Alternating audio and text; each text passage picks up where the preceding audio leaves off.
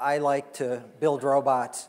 And I guess my goal is to make robots that have some of the performance that people and animals have.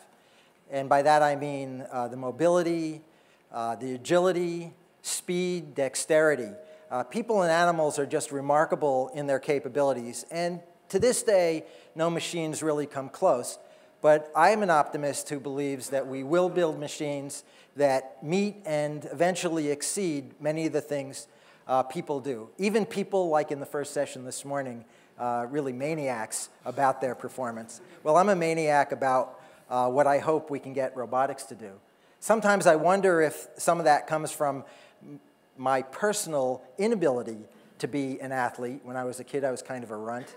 And now I'm making up for that by, hopefully, eventually, building machines that can make up for my limitations. I'm going to start out by showing you some inspiration. I'm going to show 3 videos. One is inspiration, one sort of a status report, and finally, we'll get up to the question of whether you should be afraid or excited by robots. So here are some animals traveling on terrain that's really remarkable terrain. And these animals just work effortlessly. They're strong, they're coordinated, they have perception. They make all these pieces work together in a way where it just looks natural. Here are 2 animals, both running for their lives. Not only the antelope, who's trying to run away, but the cheetah, who's running to get his next meal. And it's really remarkable.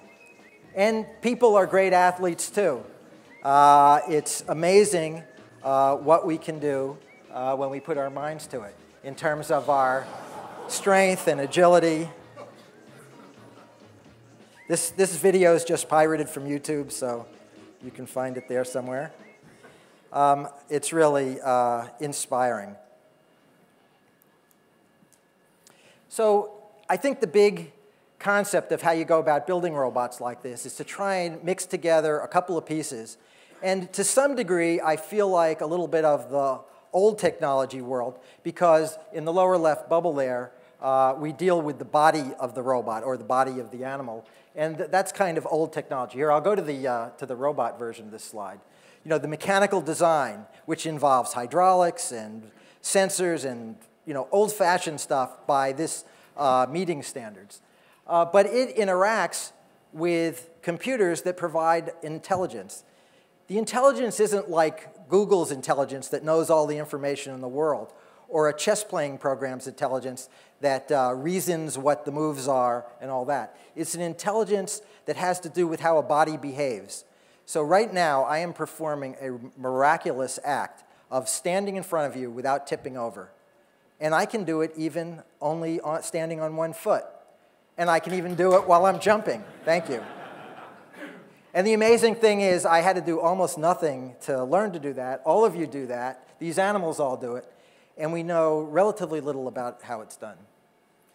So I'm a big believer in the interaction between the computer control and the physical machine and the understanding of the behavior.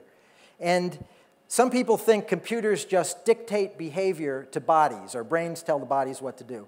But it's really not like that at all. The machine has to interact with the physical world, which is also providing its own instructions. So the control is just providing suggestions, and then the body has its own rules and is making its own suggestions, and the two work together. So when we design these robot systems, we're working at the interaction between the physical world, the physics of the body, and the things that the intelligent controller can provide. And those all interact to get behavior.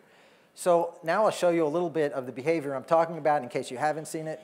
Those of you who watched YouTube have probably seen some of the BigDog shots, but I have some stuff in here that you probably haven't seen as well. So this is a four-legged robot, not to be mistaken by two people hidden under a canoe. And if you watch YouTube, you can find plenty of spoofs. I'm very proud of the number of BigDog spoofs that are out there. It's over 20 now.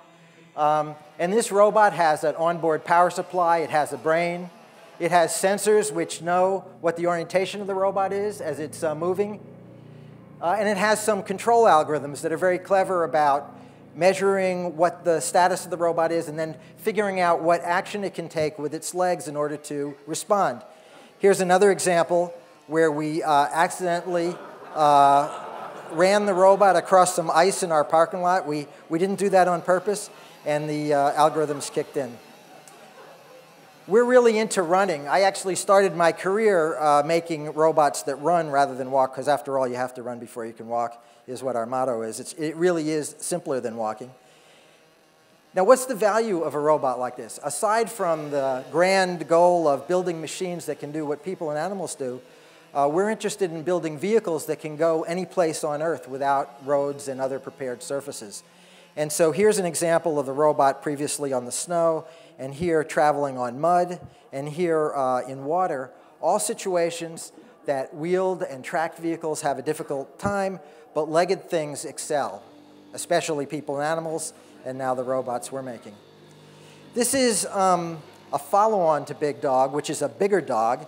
It weighs about 3 times as much and can carry about 4 times as much as BigDog.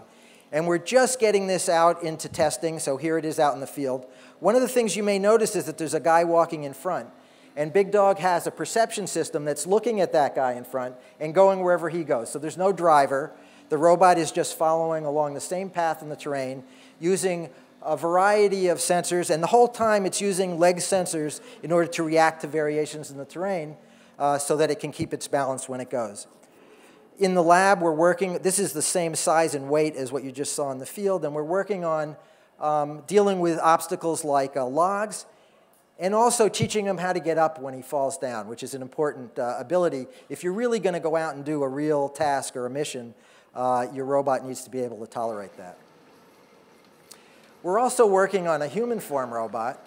Originally, we designed this to test chemical protection equipment.